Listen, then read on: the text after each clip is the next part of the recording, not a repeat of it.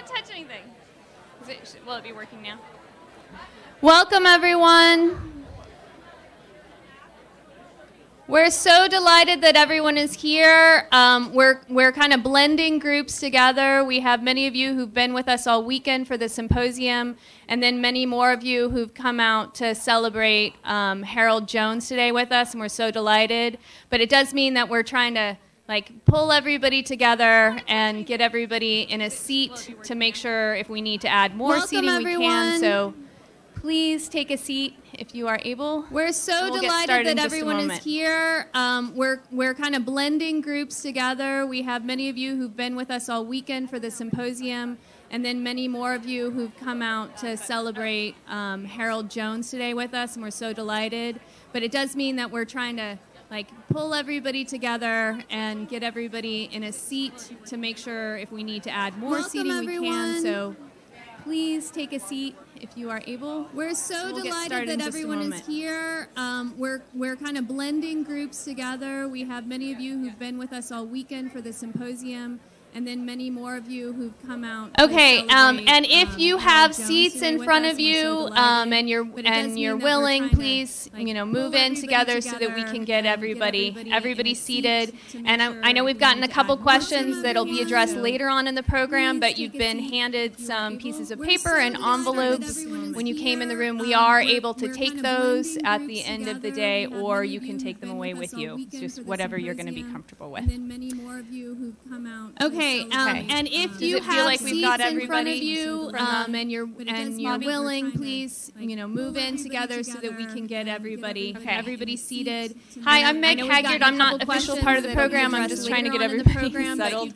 But I have a special additional announcement. Terry Etherton from Etherton Gallery has very generously told us that he's going to open the gallery this afternoon after the program for folks who were not able to get there yesterday and are interested in coming over.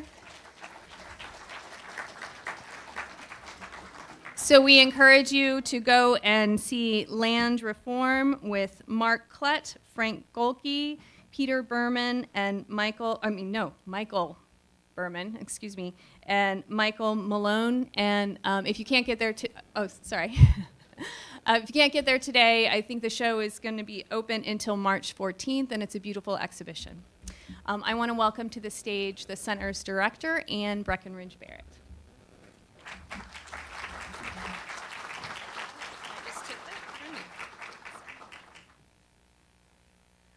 Good morning.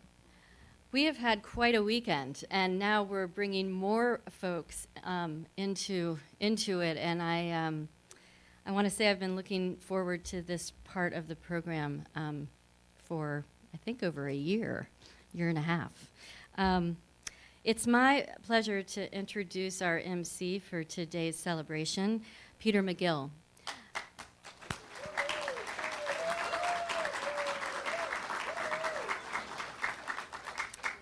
Peter McGill is the president of Pace McGill Gallery, which he founded in 1983 with Arnie Glimcher of Pace and Dick Solomon of Pace Prints. One of the world's leading fine art photography galleries, Pace McGill is dedicated to advancing the medium for over 30 years. In this time, McGill and his team have presented over 350 exhibitions and published numerous catalogs on modern and contemporary photography. The New York City Gallery is known for discovering artists such as Nan Goldin, Joel Peter Witkin, and Peter Graham, and representing masters such as Irving Penn, Richard Avedon, and Robert Frank, just to name a few. It is my absolute pleasure to introduce Peter McGill.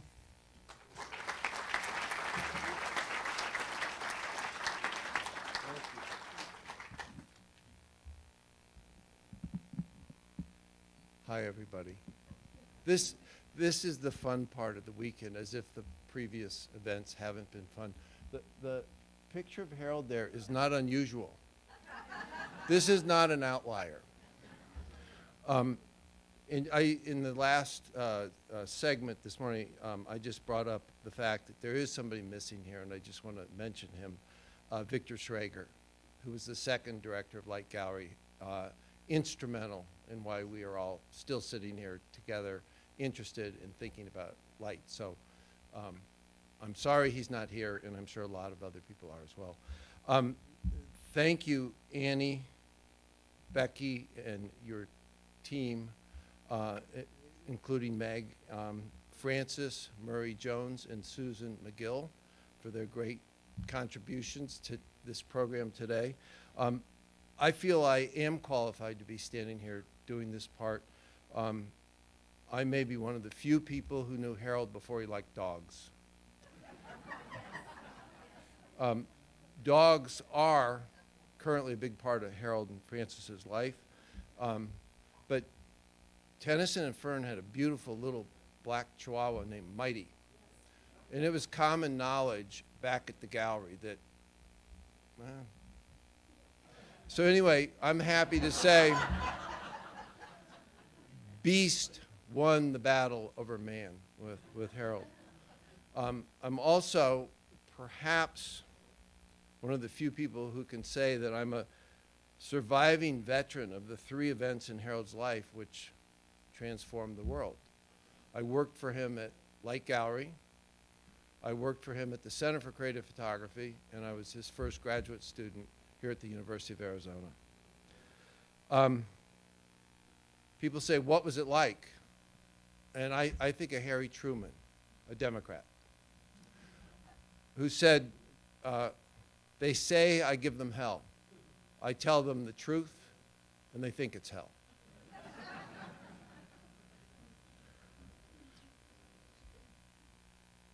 I would not be here without Harold Jones.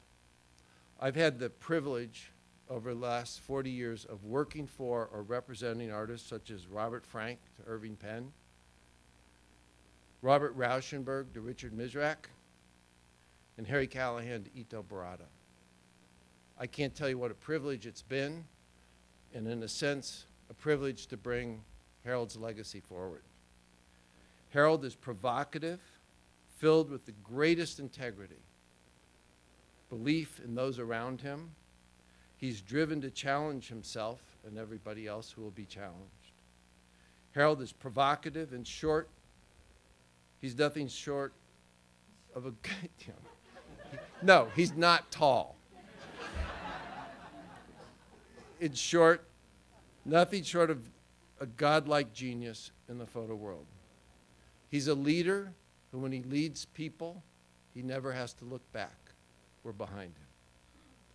I can't thank you enough for what you've done for the field, what you've done for me personally, and we all owe you great thanks. So the format for today is I'll introduce each of the speakers with a story about Harold, which I hope you enjoy.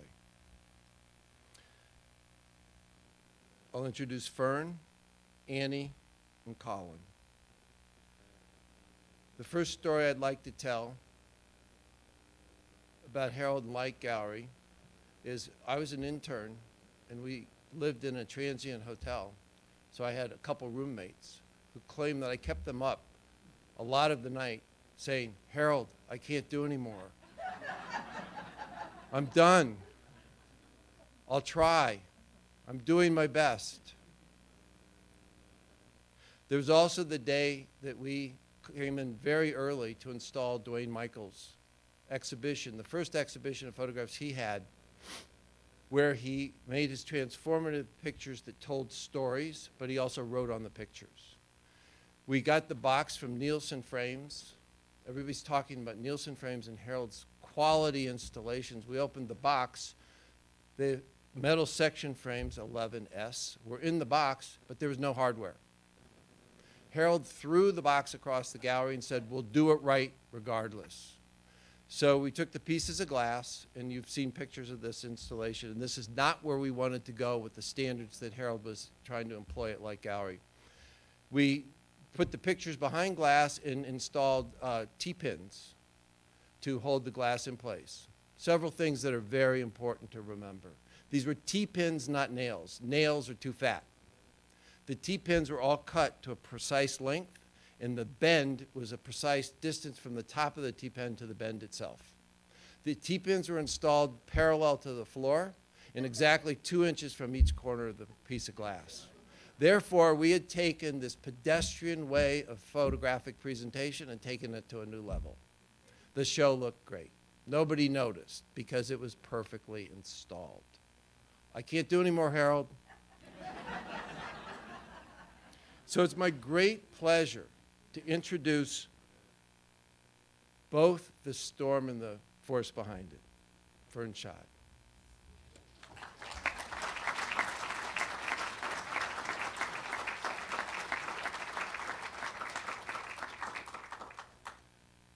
Well, I sat down to write something about Harold, and I decided Harold is indescribable. He arrived out of what to me was the blue of Rochester, New York, and Tennyson had faith in this unknown person whom he had hired to run this unthinkable gallery, and very quickly it was clear that Harold knew exactly what he was doing. He knew who to sign to contracts. He knew who to hire and who walked in off the street wanting to be hired, which was another part of the equation. And light opened, and it went from there. I grew up in a house that had paintings in it, and I went to art exhibitions in London as a teenager. But I never expected in my life to be so engaged in art as I have been for now my adult life. And I thank Harold so much for doing that for me, for opening my eyes, and for opening the eyes of a lot of other people, and for continuing to do so throughout his life. And I'm sure he will for the rest of his life. What is going on behind me? Oh! I can't compete with what's behind me. But Harold, thank you, thank you, thank you. I also want to thank Francis, who with bravery and babies moved to New York to a completely unguaranteed future.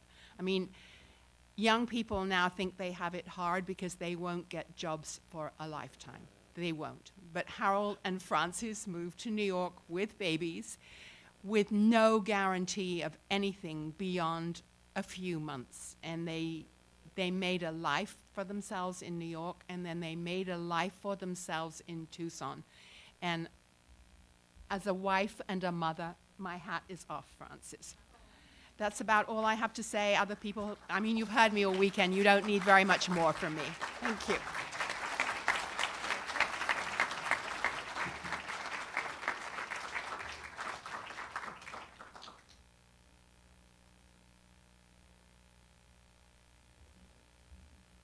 So it's all about storytelling, right? So Francis has a great story about the kids that apparently she and Harold would get tired too. And on Saturday mornings, the kids were not tired. They wanted to get up. And I presume you were under a year old because I met you when you were probably under a year old. And Francis had a system for taking care of the kids. And that was put them in the playpen in the living room and dump a box of Cheerios on them. So it is, you know, storytelling, I can't be responsible for the content. This may or may not be true, but apparently, as Francis tells it, not only were they stuck to their hairs, they were the Cheerios stuck to the hair. They right, in spite of this, but stuck to their eyelashes as well. And fast forward, these kids also then came to help Susan and me in the summers to take care of our children. So, you know, it's family's family, period. When Harold came to the center, I was working at a little photography gallery in Birmingham, Michigan, having been the intern at Light, and making $98 a week. And that was serious. That was you know, I could pay my car payments and buy some beer. So when Harold came down here, he very kindly changed my life again and asked me if I'd come down here with him to both work at the center and be the first graduate student in the graduate program. So one of our tasks, or Harold, I helped Harold fulfill one of our tasks, and that was fundraising and public relations. And what Harold thought is one of the things that would help the center tremendously is if the people in the community of Tucson started believing in what it was that had just landed here, not from Mars, but from the artists themselves. So there was one particular and very memorable fundraising trip we made, or PR trip, because we didn't raise any money. We were just telling people how great the center was to a woman in one of the sort of retirement communities located outside of Tucson. And we arrived there with great fanfare, and it, you know, to a graduate student, hardworking kid, it didn't look like this woman really even had that much money. And so we go in there, and Harold and I are delivering the news about the center, how great it is, how transformative it will be. Was he right? And her little dog jumped on Harold's lap. Remember, this is before Beast won the battle. This dog was on Harold's lap, and it was my turn to say something, so I said something. And Harold was slowly pulling the dog's tongue. So this woman's sole companion in life was sitting there talking to me. I was talking in earnest, and Harold's over here going. And the dog's going. Well, that was not a failure. It was one of the funniest times I'd ever had with Harold. So you know, I think that this weekend and all the good vibes it has created and all the energy that's been exchanged and all the history that's been laid down and all the possibilities for the future that have been talked about, looked at, and will hopefully be employed, sets us up to understand how great the Center for Creative Photography is. So with that, I wanted to introduce Annie, who, without whom I don't think the center would have such a bright future. And I've actually known all the directors of the centers, and I think that Annie, you are positioned to do a great job because you are doing a great job.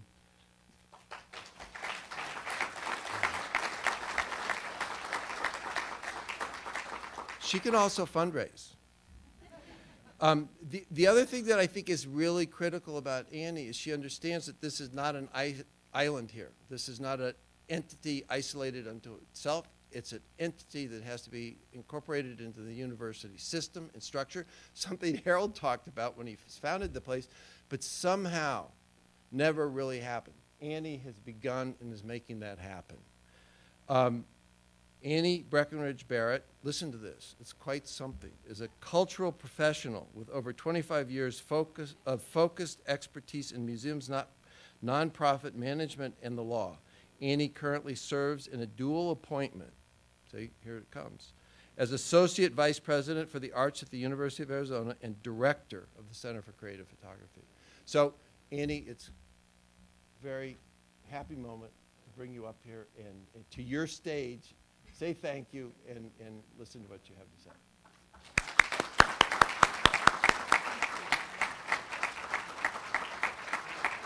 And kids in the back, you should be happy and proud of your mom.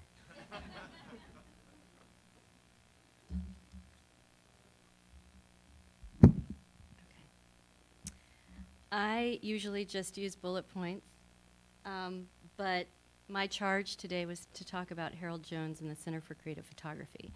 So you can ask my husband, I spent quite some time writing and thinking. And over the past few days, it's morphed into a lot. But I will say that in preparing these remarks, I want to thank Alexis, who is one of our archivists, and I could not have done this without her. And the importance of photography and the importance of community and the importance of archives is alive and well. So I spent a lot of time in the Light Gallery archive. When I asked Harold what was the most important thing he did as the first director of the Center for Creative Photography, he said, and I'm paraphrasing, "I think I brought with me a dedication and belief about photography that startled people and made them curious. Certainly, photographers trusted me with their work, and I appreciated that they had a place to be, which is what I achieved at Light. But the big part of my success was that I had the knack for picking great people to work alongside me. Harold came to the Center for Creative Photography in 1975 at age 34. He wrote a proposal regarding his vision for the CCP. He asserted that the CCP must use efforts to secure archival commitments from contemporary photographers such as Callahan, Siskin, Sommer, Avedon, Smith, and Heineken. He asserted that the CCP take a holistic approach to collecting and continually search for collections that give an added perspective to the archive to support scholarly research of the entire history of photography. He said that the CCP should collect books, house a darkroom, have a rotating exhibition space, in addition to the archive. He stated that the CCP should interact with students, faculty, and actively program lectures and engage in a dialogue about the history of the medium and the contemporary moment. He said that interviews must be done and histories collected which represent all of those involved in photography. And that special care and attention be given to the preservation of the material housed at the center, including proper storage facilities and best practice. He also asked for a computer upon his arrival. Harold arrived in Tucson and got to work. He stayed at the center for only 2 short years, but during that time, he established connections between the center and the photography community from which he came at Light and Eastman House. Many of the photographers named in his proposal readily gave commitments to direct their archives to the center. He set the wheels in motion so the center could collect holistically to ensure that it would be established as a premier research destination for the study of the medium. He pioneered Voices of Photography, the center's oral history program, and he continued working on it through 2018. He then intentionally set the next director up for success. Harold was clear that he wanted to be more involved with teaching and creating. And the university responded by giving him a photography appointment in the art department in 1977. Harold believed it to be a logical step and was keen to participate in the development of the photographic program at the university. And he was quick to add that he would take full advantage of the resources at the center. It is to be noted that Harold said at the time, and I quote, "Of all the various titles I've had, the one that pleases me the most is that of educator." So when I was considering my remarks today, I thought a lot about vision. And at a leadership level, we talk a lot about it. Corporations, governments, museums, nonprofits, NGOs, universities, advocacy organizations, they all want leaders with vision. But many times what results from the intended vision is very different than what was intended. And we usually hear a lot about that when we're searching for the new leader. My point here is that when it comes to the CCP, Harold's vision has become a reality. Now, to be fair, over the years, depending on the circumstances and the resources, the road to that reality at the center may not have always been smooth, but the commitment to the vision was never lost at CCP. If we look at what Harold proposed, today we see the center housing 8 million objects representing the life's work of 270 photographers, over 100,000 prints, a library, oral history programs titled The Voices of Photography started by Harold, not a dark room, but a highly sophisticated digital imaging unit, an endowed conservation lab dedicated to the preservation of the medium, and a few computers here and there. And in the past 2 years, the CCP team has deeply considered our values and what, at this stage, the center's lifespan as an organization, we must do to honor the legacy while reacting to the current moment. How we, as Harold put it in an interview with the New York Times about his new CCP appointment, and I quote, "How we conceive photographs not only as aesthetic and artistic expressions, but as anthropological artifacts that tell us something about our culture. I think if we look at them this way, we might find out about our culture things that we have never suspected." And for us today, this means diversifying our collection, bringing it into the 21st century, and truly working with contemporary photographers. As was voiced this weekend, there are stories that need to be told, and underrepresented photographers' work that must be examined. It is only when we attempt to tell the complete story of the history of photography that this is possible. The CCP's intent behind the establishment of our new acquisition fund will address gaps identified in our collecting plan and focus on what Harold referred to, and I quote, as the effort to continually search for photography that gives an added perspective to the archive to support scholarly research of the entire history of the medium. Harold's belief about contemporary practice directly relate to the intention behind our new interdisciplinary gallery. He told the New York Times, quote, contemporary photography is really what interests me most because it relates to so many different things: poetry, theater, music, and dance. Harold, I think you will be pleased with our plans for the new interdisciplinary gallery.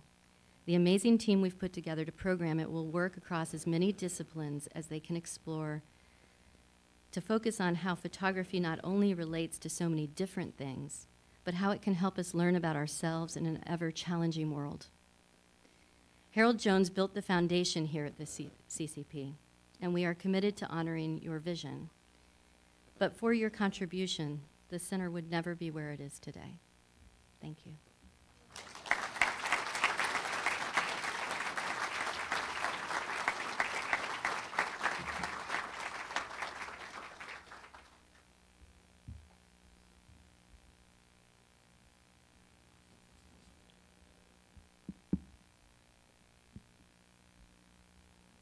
I don't feel right saying thank you, but thank you. It's your house. Just one more thing. It's hard to add to what you stated so carefully and beautifully. Setting up the incoming director after Harold was, he was helping Jim Enyart, and I don't think it was signed up, but the Edward Weston and Gene Smith archives were teed up because of Harold Jones. That was him. So you had the founding group, the group that was added to shortly after the opening of the center, and on top of that goes Gene Smith.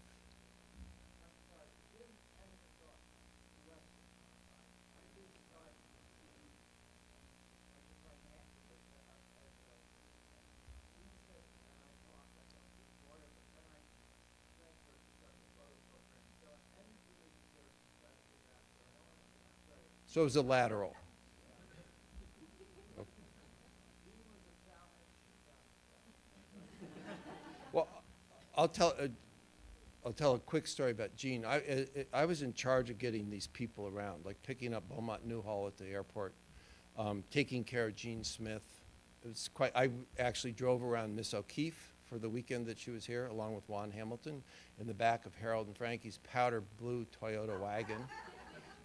They were used to, I think, Cadillac limousines. But anyway, and I was sitting there, I was writing my dissertation on Stieglitz, and you know, Ansel is so boring. I couldn't stand it.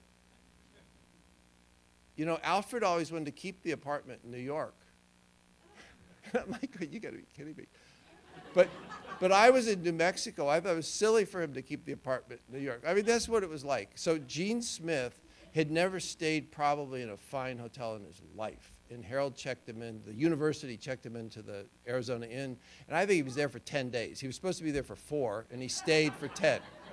He liked it. And he had his girlfriend with him, Sherry Suris, who was an overbearing presence in Gene Smith's life. Really overbearing, whose job it was at that point in her life to keep Gene from drinking. So when I was in charge of checking them out of the Arizona Inn and getting them to the airport on time, the entire bar staff showed up to say goodbye to Gene. So the other thing, and correct me if I'm wrong, one of the things that sort of set Harold up to move to the art department is whenever we listed the original people whose archives we housed here, there was a name that always went first. Everything was alphabetical except it began with Paul Strand. So it would read, the list would read Paul Strand, Ansel Adams, Win Bullock, and I don't think that helped the standing in Ansel's mind of what Harold was doing, because I don't think I think Paul Strand appreciated it. I don't think Ansel could quite understand how anybody could sort of trump his position. There's another person here, and you have to stand up, is Marguerite McGillivray, who is Harold's partner.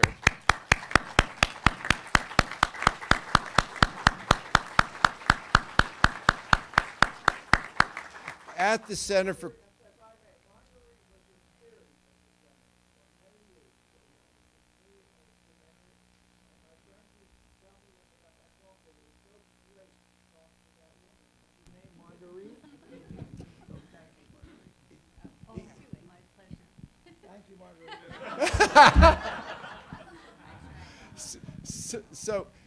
And Marguerite was, we didn't know if she was a spy from the, you had worked in the president's office and directly moved over to Harold's.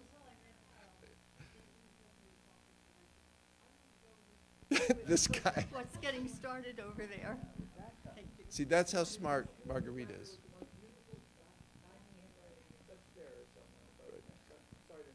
No. So thank you, Marguerite, but you absolutely need to be recognized in this credit. So my graduate school story is Harold, as my mentor for the third time, was pushing, I can't do any more, Harold. I'm done, I'm tired, pushing me to see what kind of creative efforts I could come up with for my master's thesis show, which ended up being pictures of thumbtacks, moths on a screen door, and piano keys. So now you know why I went into the gallery business. And Harold and I were talking about this at lunch. I was ambitious, and Harold said, well, it's not bad. We were all ambitious. So my graduate thesis show ended up on the walls of the Tucson Museum of Art. That was something I'm very, very proud of, and it's probably the only major show I ever had in my life, and the last. However, strategically, it shows how stupid I was, because my committee were a bunch of very wonderful artists working in the art department whose job it was to, as I could see it, keep me from graduating. And it was only fueled by the fact that they had all wanted, over their decades of service here in Tucson, to have shows at the Tucson Museum of Art. I had one. They didn't. Bad move. So they were lying in wait for me. Not only had Harold pushed me to the point of my creative limits, as was his job and my privilege to try, but he tipped me off. He said, these guys are after you. You don't have to come to work at the center for a couple days. You need to study what's going on in the contemporary art world. So I did. And I got to my orals and answered the slide. They put a bunch of slides up on a screen, and I got most of them, enough like a driver's test. I got enough right to get my license. So I was done. I was out of graduate school. So Harold, not only were you a great teacher, you were an incredible friend, and I'm sure that that tradition in your department continued. So with that, I'd like to introduce your successor, Colin Blakely, who said something that causes you to know this is a good guy. I set out to find the beauty and intrigue inherent in the familiar. That's a nice premise. And I'm quoting you. Thank God for the internet. Colin Blakely is a practicing photographer, and he serves as Vice President for Strategic Initiatives at the Arizona Arts and Director of the School of Art at the University of Arizona. So we have a photographer now who's not just teaching in the photography department, he's running the art department. Colin directly supervises 34 faculty and 11 staff in a school with approximately 550 majors. When I was here over 30 years ago, I think there are probably a dozen majors. So I don't even think Donald Trump can claim numbers like that. So congratulations, keep it going, because the more art students we have, the better place the world will be.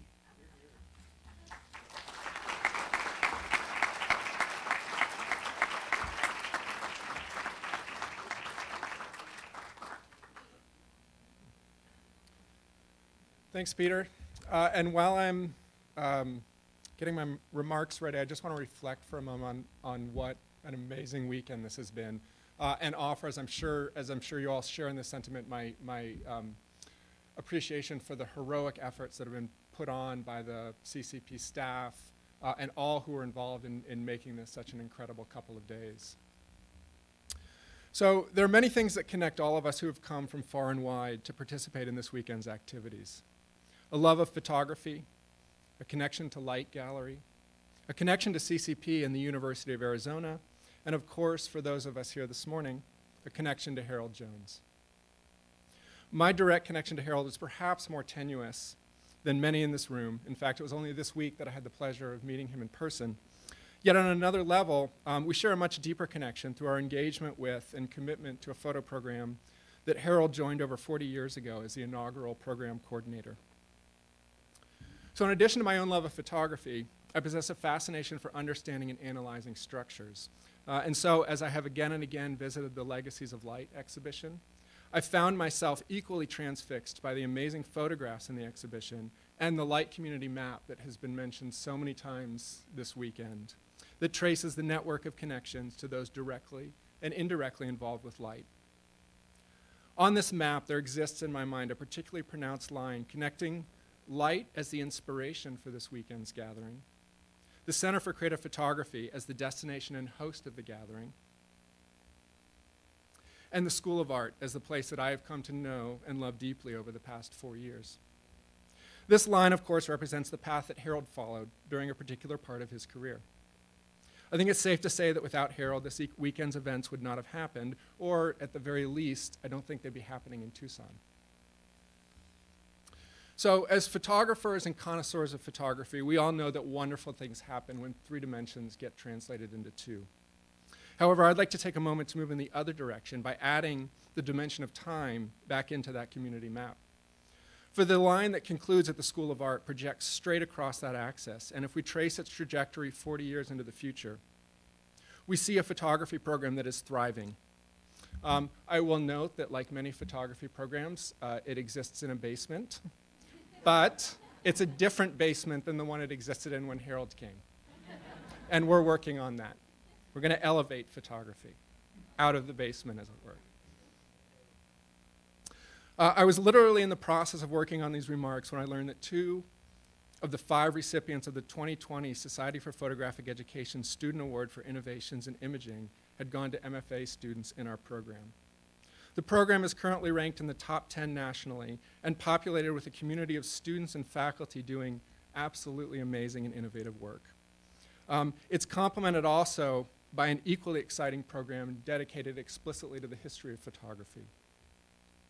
Both of these programs maintain a close connection to the center. Our students work here as interns, or even in some cases as full-time employees after they graduate. They do research in the archives, and they benefit from the broad range of programming the center offers.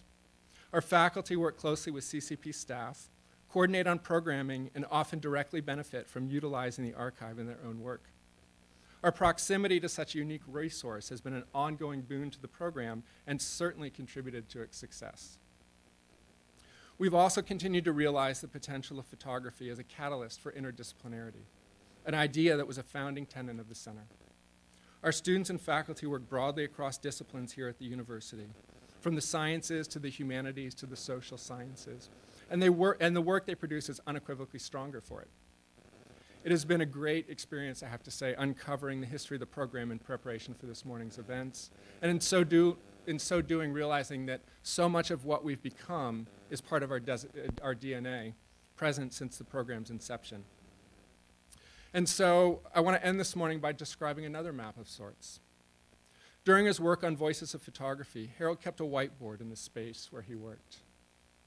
On that whiteboard was a continuously evolving vision for photo education, especially with respect to the study of the language of photography. And I should pause here to note that much to my chagrin, I didn't discover the presence of this whiteboard until after I met with Harold earlier this week. Consequently, I have not had a chance to talk to him. So if I get this completely wrong, my apologies in advance, but here goes anyway.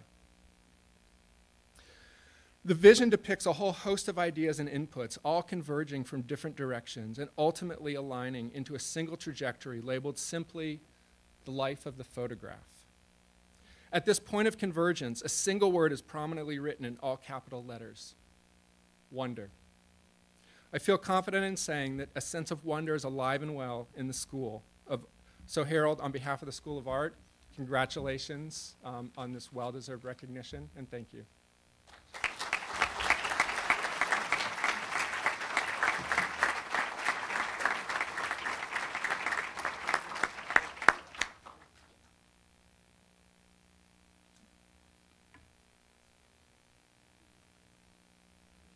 Do you feel loved?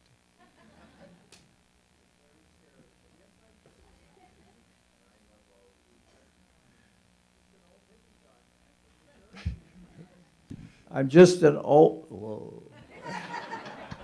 I'm just an old hippie guy from New Jersey. Can I add something to that? That Harold once told me, and I assume it is true, that when he was young, his mother did not approve of trips to New York because she sent to Manhattan because she felt it was a center of evil. So much for that theory. So as we've all tried to do a little bit of research, I was in touch with the dear people here at the center to please send me some information on Harold's early life. And Harold, I found out you might have been a baseball fan at one time because there's evidence of you gluing some baseball stats or standings into a page of a book. There's a picture of you as a baby announcing that you're the 4th generation to be born into your family in this country. Your mom looks just like Frankie. No, but it's unusual to find a beauty as beautiful as Frankie. So and then the third one was like this, I think it was a high school yearbook picture, and it said something like, "Gone to get my tooth fixed." So that's it. And Cavalier Catcham brought up a great point earlier today that we need to set up a vehicle through which we can all, or you can all, as I've said enough, you can all share some knowledge of Harold's early life, because we know light and after, thank God, but we need to know before light. Where the hell did you come from? You know, Cavalier and I were talking about, maybe you did just land here from Mars. But you know.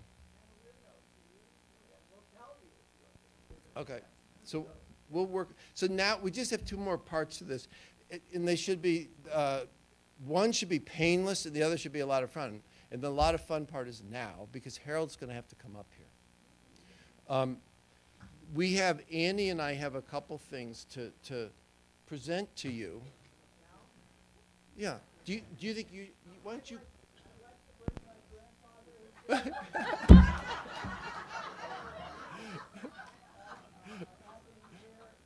It's my grandfather, and he'd like to come and say a few words. He doesn't speak English.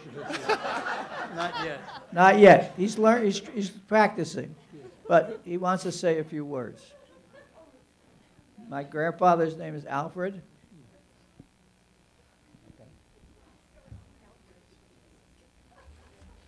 Give me the glasses. He can't see in his country. Yes. Yes. Harold. Yes. Your grandmother and I are very proud of you. We never thought you'd amount to anything. And, well, so far so good. I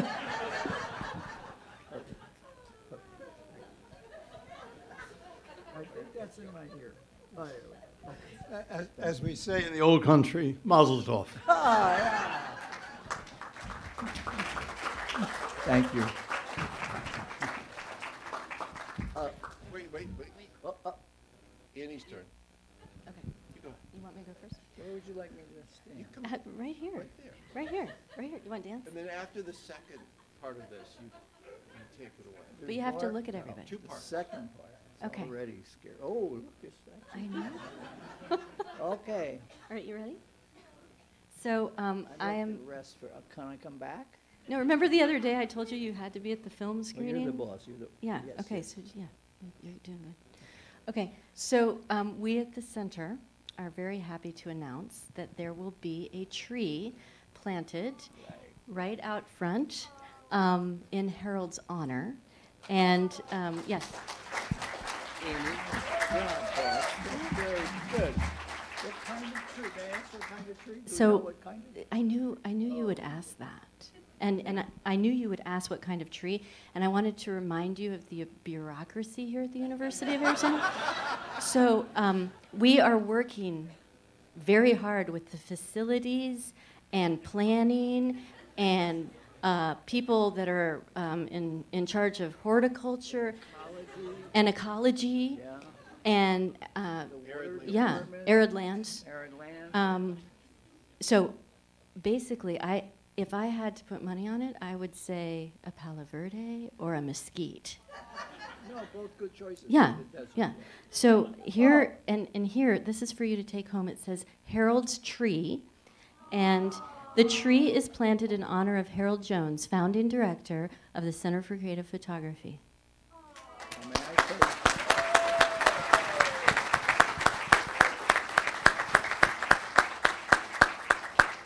So if you we could take a minute. Could all the people who ever worked at or for Light Gallery please stand up? Come on, I know you're out there. Don't be bad. Right, see, not a lot, but you're there. Right. Okay. I accept this award on behalf of us. All right? To us. So this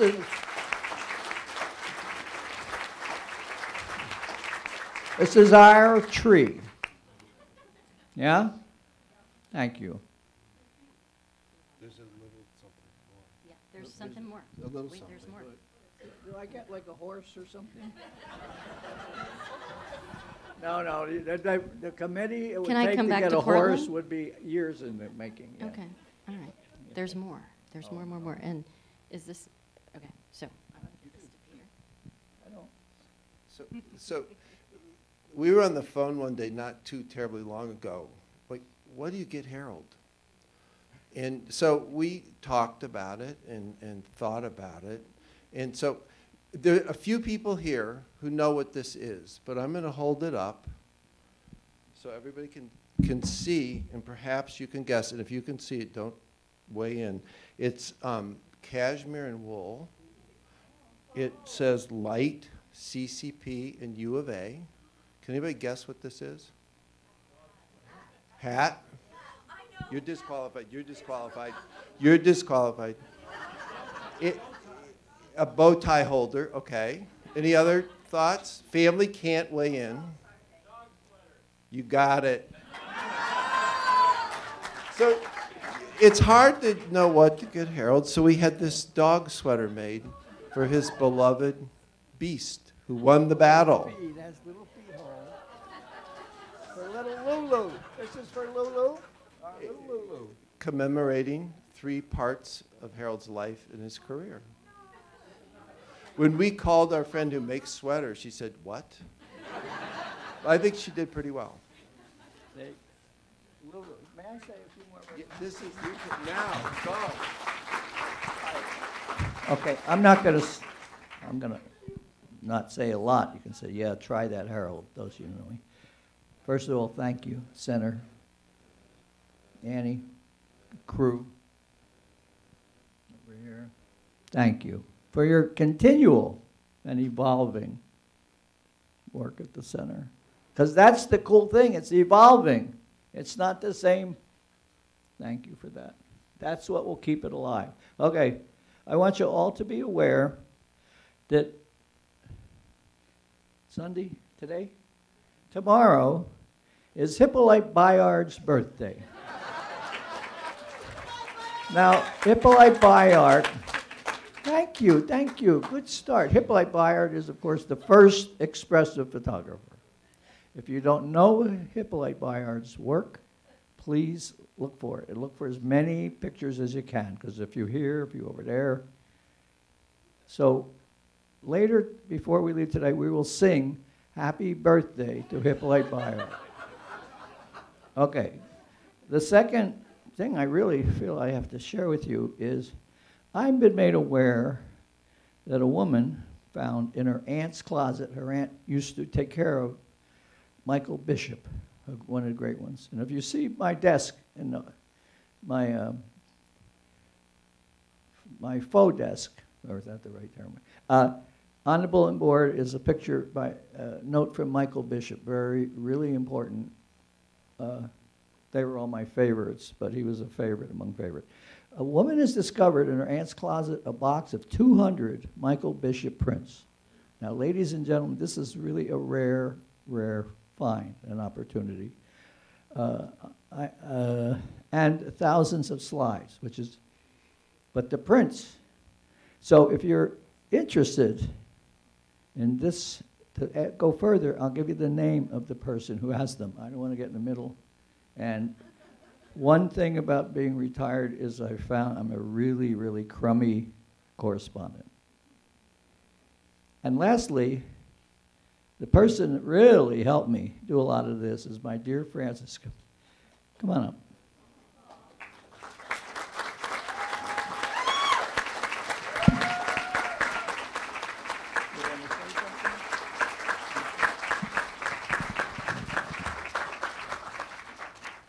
Greetings, everyone. And I just have to say this has been a brilliant, brilliant event. And I cannot thank Annie and her staff for putting this together and for wonderful Fern and her family. And I'm thrilled here to have our daughters, Star and Becky, the twins, and please come up, and Yeah, come on. my Come up. Come My- on. Come on. McKenna. And Klein, are you McKenna- granddaughter? McKenna Marie Klein, who has the creative juice of an artist running through her blood, and I'm thrilled about that. And McKenna and I will often go out and about, and we'll take pictures together. She'll take pictures of me, I'll take pictures of her, and that is the most beautiful thing about photography. And I think finally what I want to say is Harold is the love of my life, has always been the love of my life, and he taught me how to see. So thank you all for being here and for celebrating light and your love of photography, and may we all pay it forward. And have a plan B. And a plan B.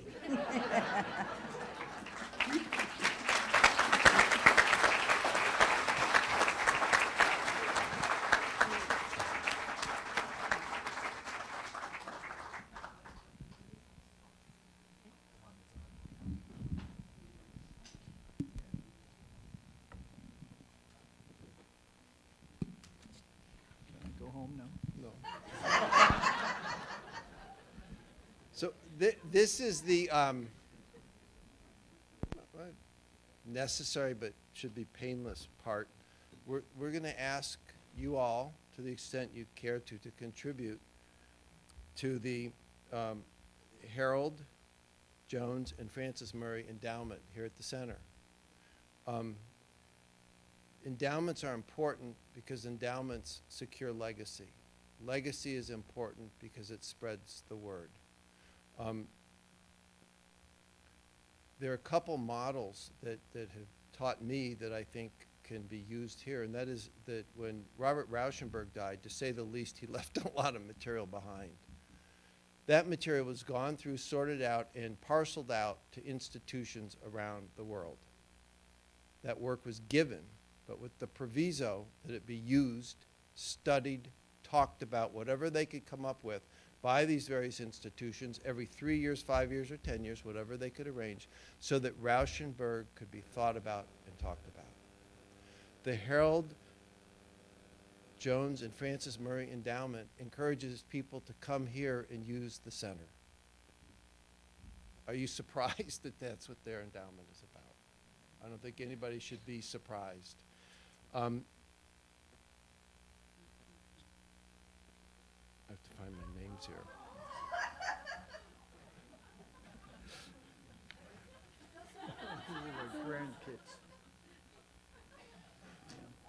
Uh-oh. Uh-oh.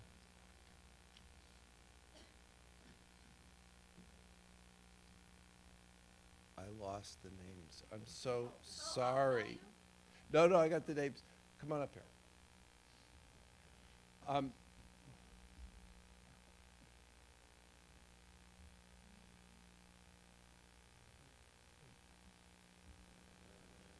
You're going to have to help me with your name. It's Christopher Herbert and my wife Nancy Welch, who is not here with us today. Christopher and his wife Nancy have kindly given generously to the fund.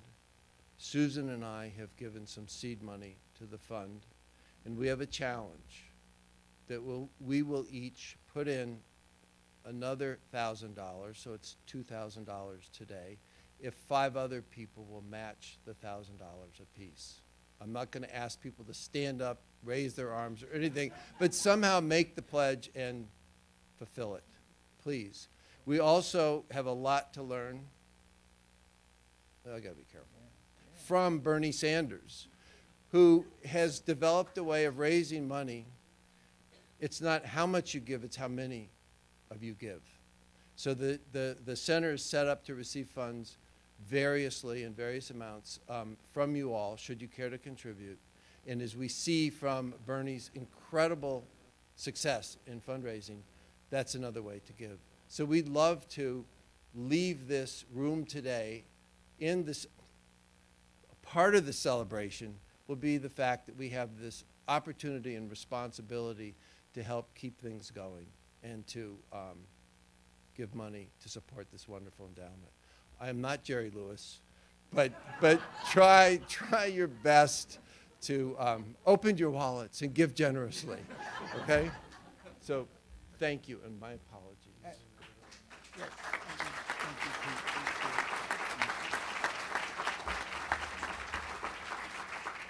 You know, our kind of modest endowment is meant to support research. Research here, whether it's done by an 8th grader or PhD person, is really important. So that's what we want. I'm not so short.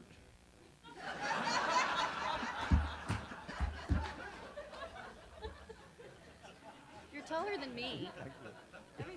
Everybody's taller than me. All right.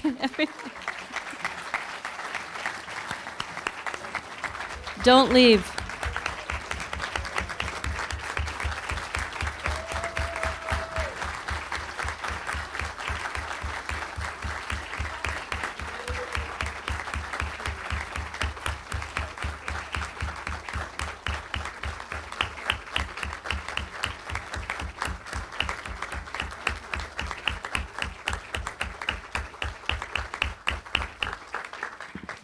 If I can kindly ask everybody to just stay right where you are, we're going to take a photograph. Imagine that.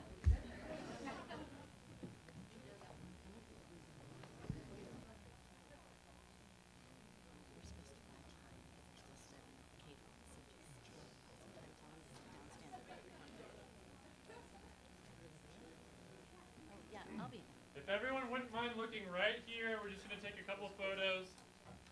Thank you very much. All right.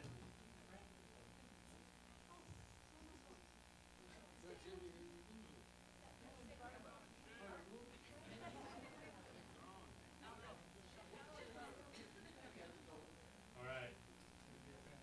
Looking right here. It's going to be a panorama of red. Thank you.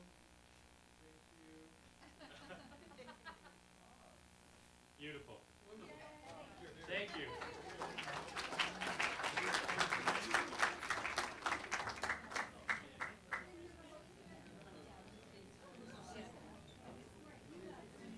Oh, excuse me. Hi, everyone. Please join us in the lobby for the reception.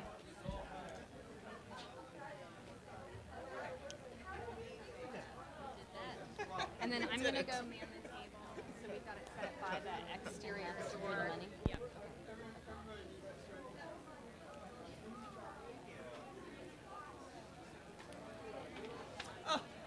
You read my mind. You are the last one.